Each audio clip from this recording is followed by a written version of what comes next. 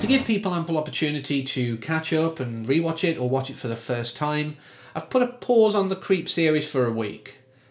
There was a 3-year gap between the films, so a break is thematically appropriate. So what am I going to put here instead? Well, a meta-horror feels about right thematically. So why not something I wanted to do last October for Halloween, but the whole Buffy and Angel thing pushed it out of the way and I had to shelve it. Yeah, we're doing 2018's You Might Be the Killer, directed by Brett Simmons, who shares writing credits with Thomas P. Vitale and Clovis Bezoin. I hope I said those names right. This stars Fran Kranz, Alison Hannigan, Brittany S. Hall and Jenna Harvey, whose character is named for JLC. Not that one. Jamie Lee Curtis. Yeah. But this, like a lot of the meta-horror that I do on this channel, came to me from somewhere that I can't remember now. It was that long ago, but I enjoyed it. I put it on my list of things that I wanted to talk about because this does something fairly unique.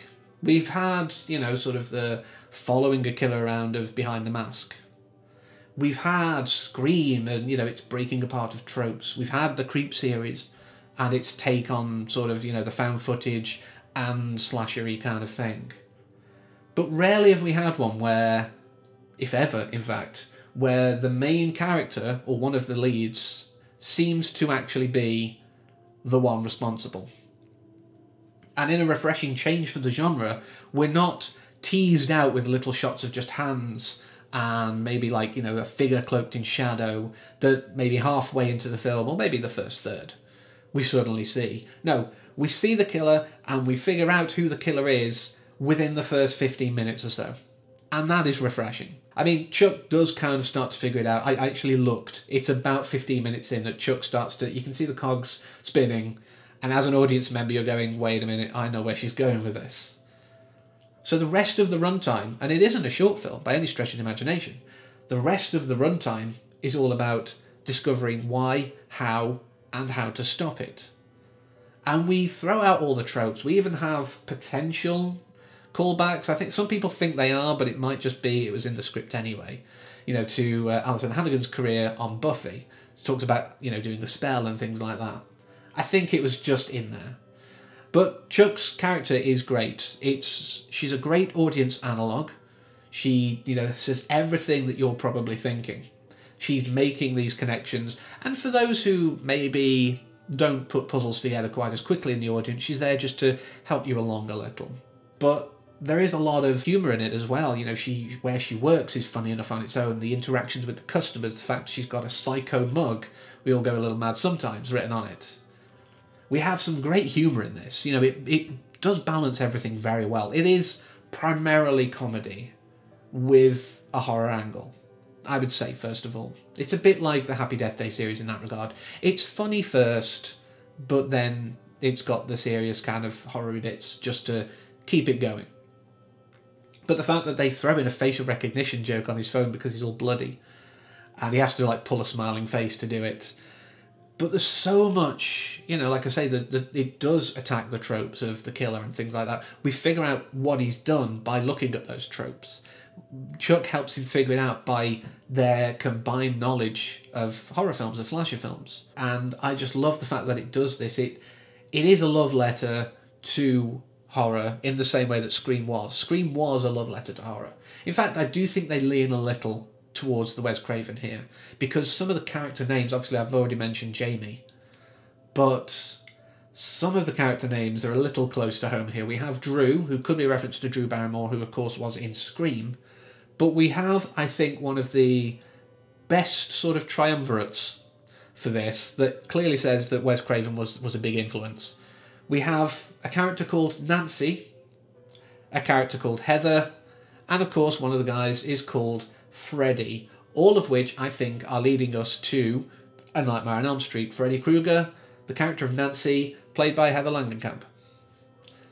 If this is just some weird coincidence, then that's genius, by accident, but I get the feeling it's on purpose. There's a book that we see in the film called The Mortal Tally, which basically spawned the idea for this film. This is so well layered with hints of its origins and its influences. And I love that. I love the fact that it does that so well. And like I say, subverts the genre. We don't watch a masked killer from the distance and try and figure out who it is and why he's doing it. We are, dare I say, rooting for the killer in this. Because we see Sam as just an unwitting pawn. He is drawn to this mask that is making him kill, based on the story he tells everyone in the group. And before I talk about I think one of the best bits of this film, I do quickly want to say as well, the ending is so well done. The fact that we have the final girl actually succumbing to the thing that she's meant to be stopping, which technically makes her get rid of the killer from before, but then she kind of becomes the killer, I suppose. But we do get a hint to this. The final girl, the trope of that, is that you are as pure as the driven snow. You have to have no black marks on your record. You are the virginous, homely kind of girl. Typical girl next door. And in killing Imani, she's already made a step to a darker outcome. But the thing I really, really want to tip my hat off to in this is Fran Kranz. Amazing performance. There are a few actors out there who can do what I call fighting with themselves.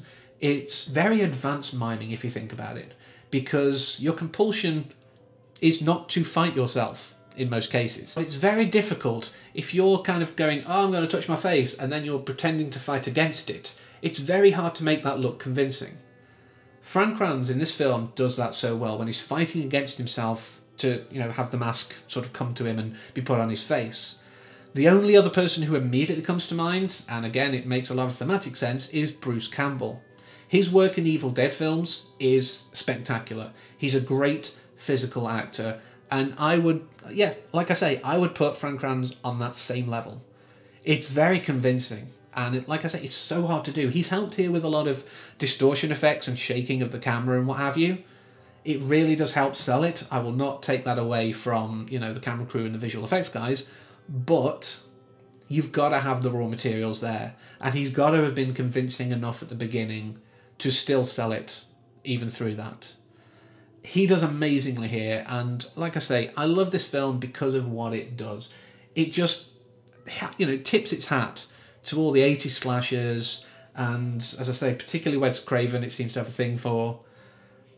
It loves its source material, it pays great respect to it, but it's an entertaining film in its own right. It's not perfect at all. It's got its flaws.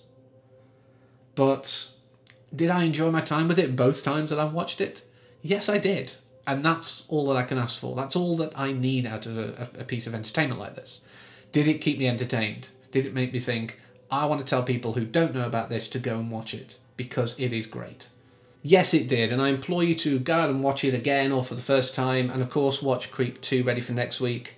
But that's all my thoughts on You Might Be the Killer. Great film, fun, worth a blast. So thank you very much for watching, and until next time, as always, take care.